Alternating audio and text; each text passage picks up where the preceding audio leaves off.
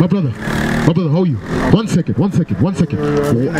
1 second. Let me look. 1 second, brother. 1 second. But yo, there's nothing way more important than the word of God. Get me the graven image. Let me show you something. Let me ask you this. Why do you wear a cross? It's because of sweat. Because of sweat? Yeah. Oh, so it has nothing to do with Christ and anything like that? Oh, all right, but let me show you this. And even if it's because of swag, right? Yeah. Let me ask you this. If Christ was killed with a spear, would you wear a spear as swag? For example, how our people, they wear this cross, and when you ask them, they say, no, because I believe in Christ, right? Yeah. Christ was killed on the cross, right? That was back then when you do research, that was Roman capital punishment for anybody. Christ was not the first or the last person to be crucified on the cross. You know that? He was not. Black people, we don't do research. We just follow what the world does. Do you have it? Read this. Listen to this. It's the book of Exodus, chapter 20, verse 4. Thou shalt not make unto thee any graven image of any likeness of anything that is in heaven above or that is in earth beneath. That right there which you're wearing, my brother, is a graven image. That's right. Do you understand? Yes, you said you're wearing it for swag. That's why I had to ask you that. Do you know why? Because when you wear that, you are also partaking and saying that you are in agreement with how Christ was crucified and punished on that cross. So that is a graven image. Read on. Listen to this. Thou shalt not make unto thee any graven image or any likeness of anything that is in heaven above or that is in earth beneath or that is in the water under the earth. Thou shalt not bow down thyself to them. Now, let me say this. You can wear chains for swag. I also like chains. I buy chains too. You understand? But I'll never wear a chain that has a capital punishment of our Messiah and how he was crucified. I wouldn't wear that. Hey, let's get one more scripture for the brother before he leaves. Get me the what prophet of the graven image. Get me that scripture. I want to show you, because at the end of the day, maybe not you, but maybe there's someone out there listening. A lot of our people like wearing crosses on their necks, but it has nothing to do with Christ. That's why we read the law. Do you understand? In the law, amongst the 10 commandments, we're not supposed to wear graven images. And you said you love Christ, right? Christ doesn't expect you to wear that. According to the Bible, Habakkuk 2 and verse 18. Now listen to this. Now listen to what the prophets are saying about this. Read. This is the book of Habakkuk, chapter 2, verse 18. What profit the graven image that the maker thereof hath graven it? What profit lies? Because some people wait and they believe they are safe. Most Christians, when they wear a cross, they think they're safe. Like nothing can happen to me because I'm wearing a cross. What does the Bible say? What profit the graven image? The Bible says, what profit is there in you wearing a graven image? Read. That the maker thereof hath graven it. That the maker thereof has graven it. Meaning what? This is man-made. It can break. It can get lost. It can rust away. What profit is there in you wearing it, or someone else wearing it, believing they will be safe from any dangers out there? Is God the one that made it? No. Man made that. Do you understand? Read. The molten image. The molten image. And the teachers of lies. The teacher of lies. Like this image right here. This is a teacher of lies. Black people believe Christ is white. Just go to their churches and see the images they have in their churches. They have an image of a white man. And when you ask them, is Christ white? They say, no, it's not important. It doesn't matter. So why do they have an image of a white man in their churches if the image doesn't matter? That is called social engineering. In our minds, we're already destroyed. So you know what happens? When we close our eyes and pray, guess who I'm seeing right now? A white Jesus. Because of that. Because of that. So now, with you and the graven image, you knowing that it profits you nothing whether you wait or not, because either way, the Lord only looks at how you're going to keep his commandments. Should you continue wearing the graven image? That's my question to you. Because of swag, yeah. So you die because of swag? No. Oh. So, okay, because of swag, yes, what? Yes. Because of swag, I think, yeah. Brother, let me tell you something, bro. You look like a king right now as well. You don't need to wear a cross on your neck to amplify that swag.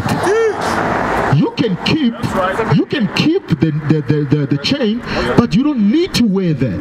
That's right. That's right. Oh, I'll just find it. You find, okay, you wanna find a replacement?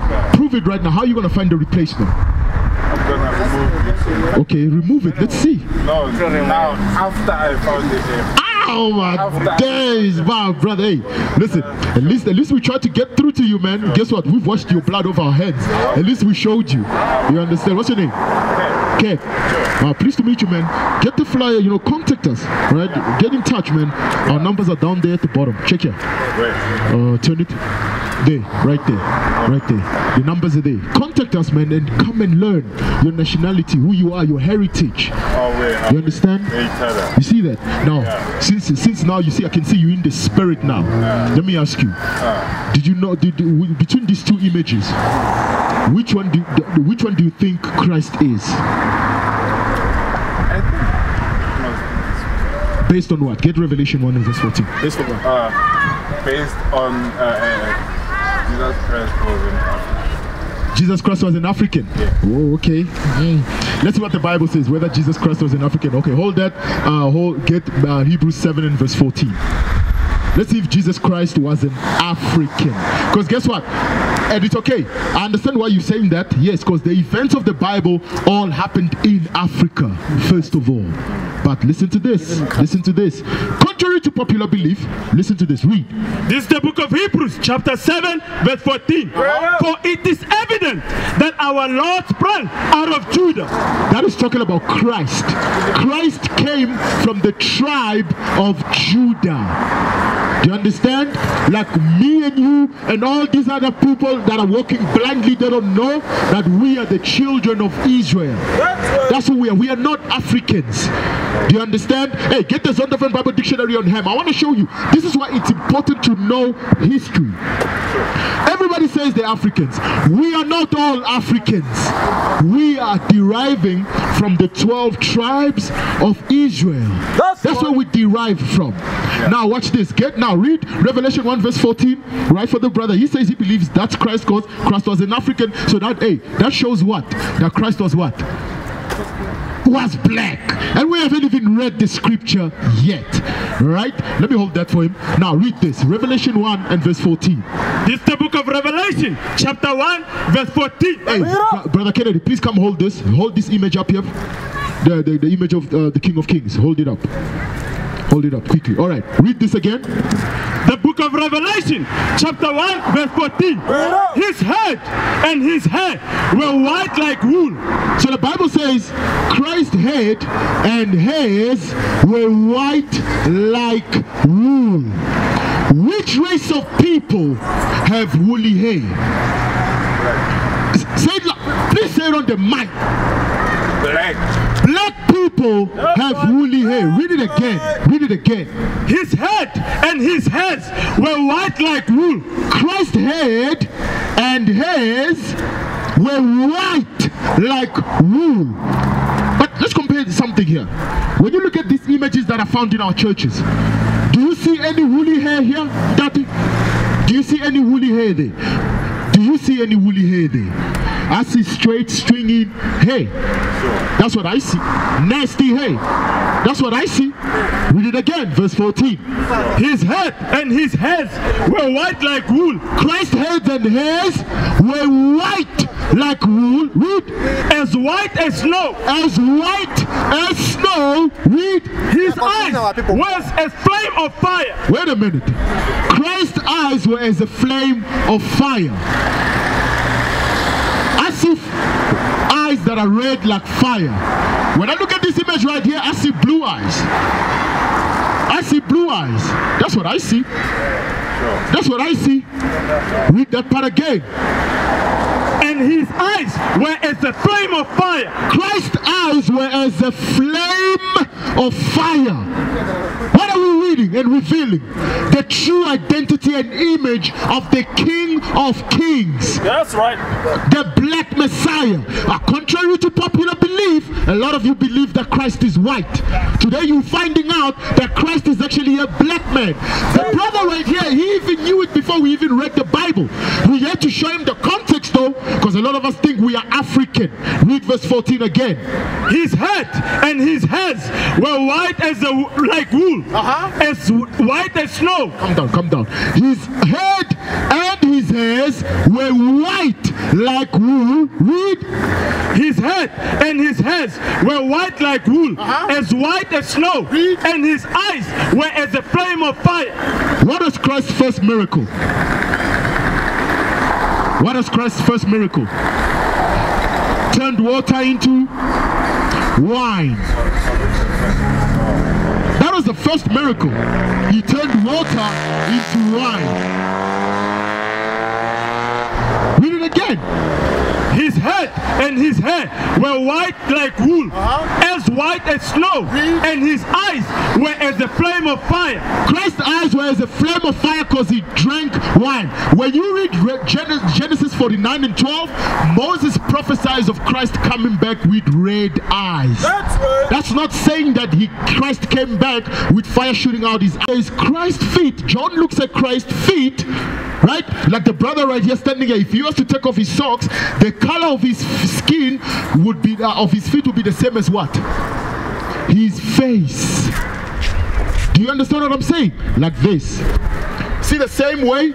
You see this? And you see my face? It's the same, right? John says when he looks at Christ's feet, when he looks, Christ's feet were what? Read verse 15 again. And his feet like unto a fine brass, as if they burned in a furnace. As if they burnt in a furnace. You know the element brass, right? You know the element brass.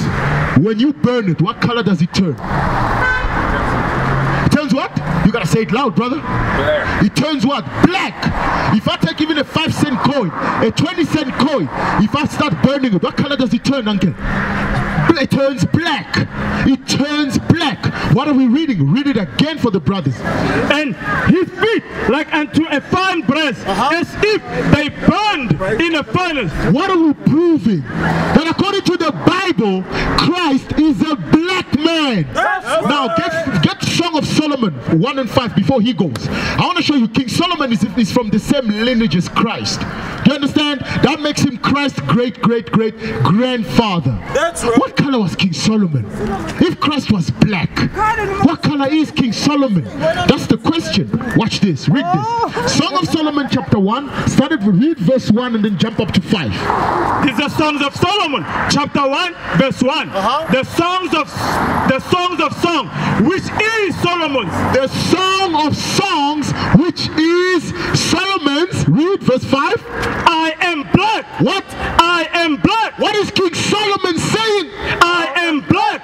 King Solomon says, I am black. Read. But comely. That's where we get black and beautiful from. A lot of us black people like saying I am black and what? Beautiful, right? We're getting it from the Bible. The word comely means beautiful. King Solomon is saying I am black and beautiful.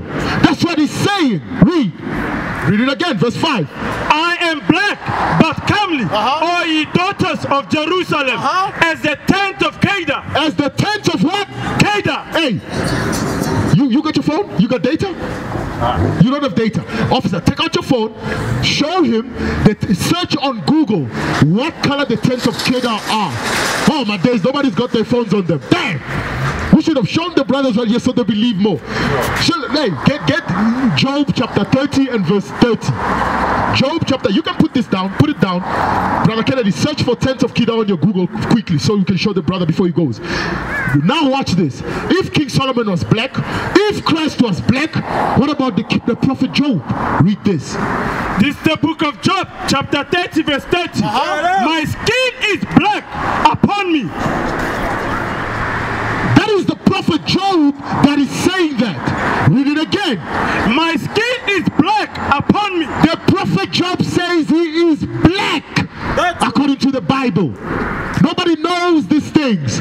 Nobody wants to search out what the Bible is got hidden in them.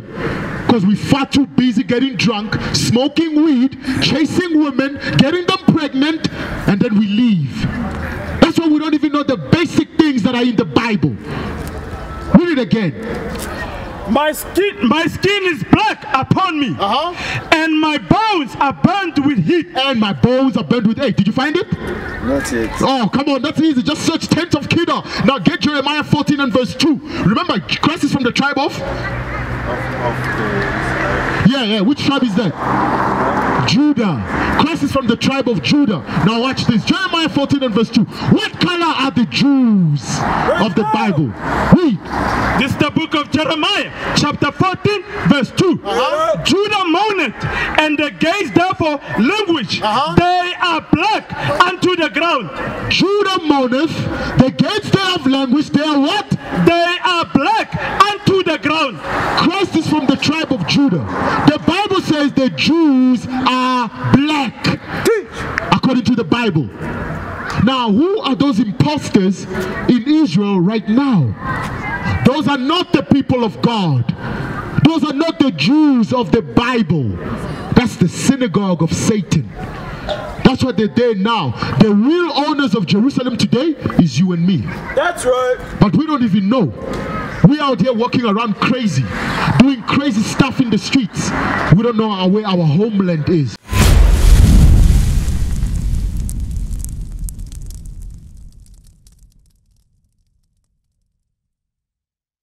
What is a nation? Nation is family. Nation is community. Nation is men leading by example. Nation is women's support. Nation is children with role models. Nation is unity. Nation is you.